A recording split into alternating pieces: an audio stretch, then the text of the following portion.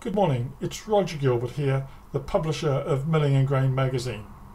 I'm in the Rongo Rongo Live studio and I have the pleasure this morning, or this afternoon, evening, wherever you might be, of talking to Mildred and Ron Cookson.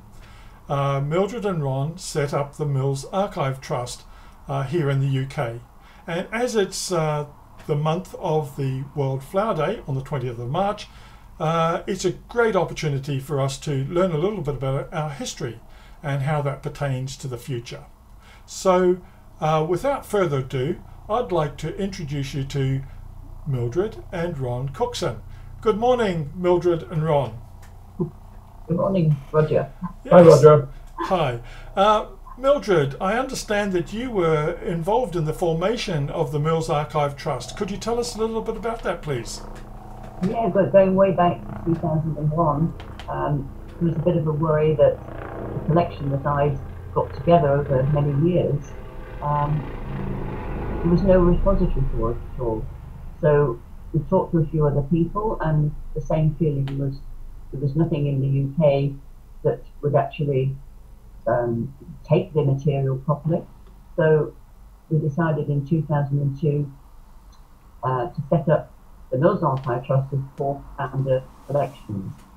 And we started off at home working and then gradually moved to the Watlington House where we are today. And basically, being a miller myself, I've collected a lot of material over 20, 30 years, and travelling with an international what do you call it, organisation that I've visited many countries, and seeing roller mills actually working in small mills, and got really quite interested in them. Just being a traditional miller to start with, it actually made me realise that things had evolved and nothing was being done about it at all at this point. Yeah. And I said before, there's no other archive in the whole world that did anything like we're doing today, gathering information on technology, people, and everything like that. So it's just been wonderful, say 2002, to bring it all together. I say we've now got well over 400 collections and 4 million probably images and things. But it's amazing how it's grown. Yeah, well, that really is amazing. You know, the opportunity that you've given the industry to record its history, where nobody else was thinking about this. Exactly. And Ron, I mean, this international aspect is quite important, isn't it? I mean, Yeah. maybe it started off as a UK focus, but are you moving more internationally? Is it relevant internationally? Absolutely, Roger. It's stunning how we are attracting international attention. The whole thing started, way from my perspective, as just solving a family problem, a house full of material, what was going to happen to it. Realised quickly that it was actually a national issue. There were lots of other people in a similar sort of attitude. And as we started to develop it, we suddenly realised that internationally there's a great deal of material that has no home. It'll get thrown away. And in fact, Mildred made the point just now that she's a traditional miller, and a lot of these people that were giving us material seem to think the history of milling stopped around about 1900, because they were interested in windmills and water mills, and after that it was looking after it, and not recognising how much was changing during the 20th century. And very luckily, because of her initiative and pushing strongly, we started to collect this type of material. We of course came across yourselves as being a big help in this, bringing us to what I think is a fundamental issue for us. There's 2 issues that drive what we're doing. One is, if you like, contemporary relevance. Its history is about today, not about 200 years ago, 2000 years ago. That helps to illuminate today. So that's one thing that's really important, the historical aspect. But the other thing is, it's not just British. You know, we are happily based in Britain, but we have a website which just is one barometer of the interest. In an average year now, we're attracting well over 200,000 new visitors, and they're coming from 150 different countries. So some of them are very small and a very small number of visits, but there's a lot of traffic in, North America and Europe and some quite significant in Asia as well. So we are very interested in the international aspects of milling as well as the UK, if you like. Well, this is what we're trying to do, isn't it? We're trying to make the history of milling relevant to today and also projecting forward for us into the future. And of course, I think sorry, I was interrupted there, Roger. One of the things that helps doing that is telling stories about people. Underneath it all, we are pretty convinced that we can stimulate interest among people who've already got an interest in mills and milling. But the real mission is to get to a wider public, and they need to talk more about people and what they contribute, the problems they had, and how they overcame them, and what an impact they had. And I know well about the Milling Hall of Fame, and perhaps we'll talk about the opportunity that gives at the moment. But because it's so important to us, we have been developing our own separate theme, and we're calling it Hidden Heroes.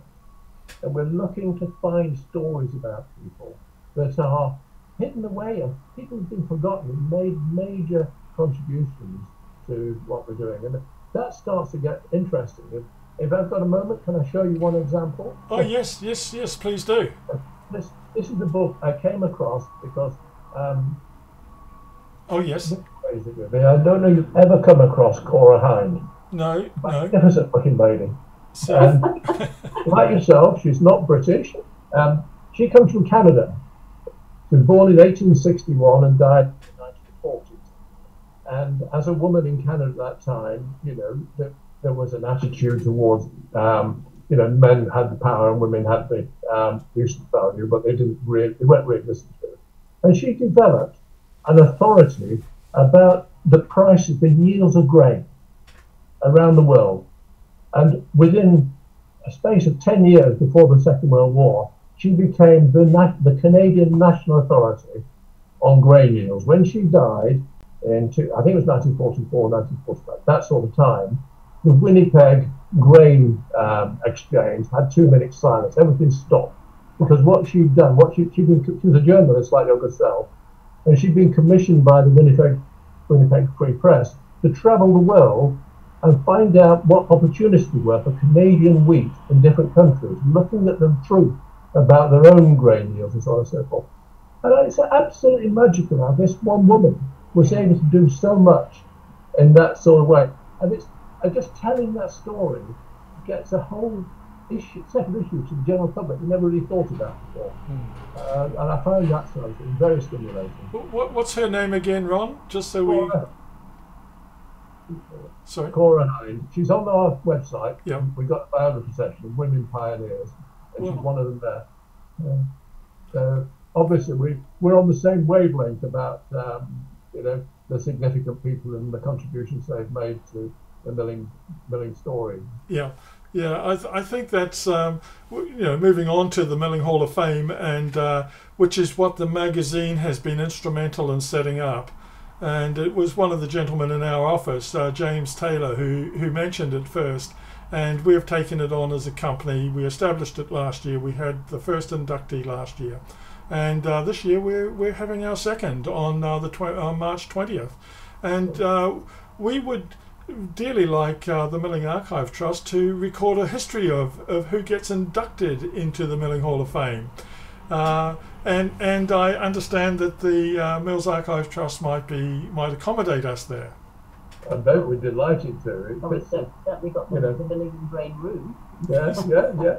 It's part of the same process, isn't it? We are doing the same thing. We're preaching about the value of people contributing to milling and to feeding the world. It's the whole set of issues here, and to have this opportunity of saying thank you to certain people, and not necessarily all of them still alive. Some of them maybe dead. I know, for example, one of the I think last year Rex Wales was nominated as inducted into the Hall of Fame, and there's a significant person in the history of traditional milling. And I think it's rather good to see this thing develop. So we will help in every way we can. And the very least we'll do is keep records of everything that you give us, So that's preserved for posterity. You know, we are not doing something for this year and next year. We're doing something for the next generation and the one after that. Yes. So we're telling the stories now that may be relevant in 2080 or whatever. You know, and so I think it's vital we capture it. Yeah. And in the short term, we can do things like publicise the information as well. I think it's a win-win for both of us. Well, Ron, just a technical point. Can you move a little bit to your right? We want to keep you on the screen. That's good. It's the impact of COVID, you know. Really. After all, you are a couple. No, but you know, that brings up a very interesting point that I'm sure people viewing this interview will want to know: is that are people outside the UK important, like the Canadian lady you just mentioned, to the archive itself historically? I mean, should they be considering their collections in other countries to ask you to put into your archive? Absolutely. What, in fact, it was very interesting. One of the first collections we received was from, it was actually an expatriate Brit who had gone to the States and was saying there was no real place for all his work with the millwright, and could we take it? And over the last 15, 20 years, we've been getting container loads of material from him. It's so valuable because a lot of it's on American mills, of course. And, you know, the Americans then come to us and say, please, can we have copies of this? And the nice thing is, it's easy to do. We can digitize material and make it available. And one of our strengths is the digital side of things. We are building that up enormously. And I think that's important. You know, an archive in the old days was a glorified warehouse where you could go and look for stuff. Nowadays, it's much more a digital entity. We've got all the records, we've got the originals, we keep those and look after them.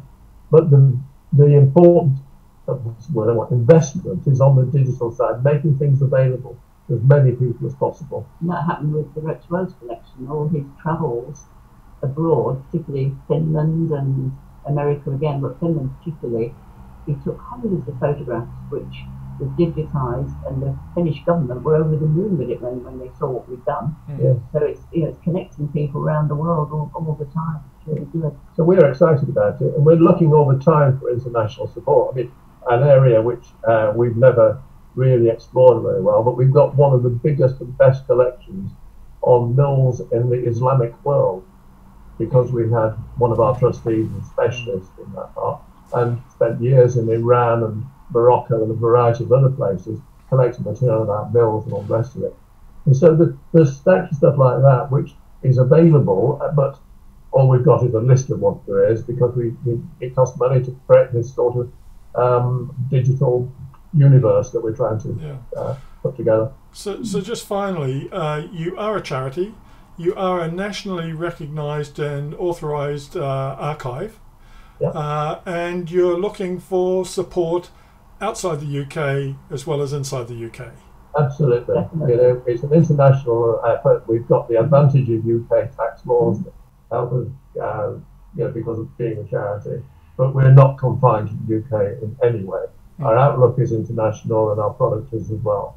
Okay, and it's great news for the industry that you're supporting the Milling Hall of Fame, which has an actual location in Wittenberg in Germany, in a museum called the Flower World Museum. And you'll see in the next edition, or this edition that goes out in March, that there's a picture of the Milling Hall of Fame. So Ron and Mildred, thank you very much for joining me this morning, and good luck, or may your success never fail as you go into the future in recording the history of our milling industry. But thank you for joining us. Thank you, Roger. Okay, bye for now. Bye. Bye.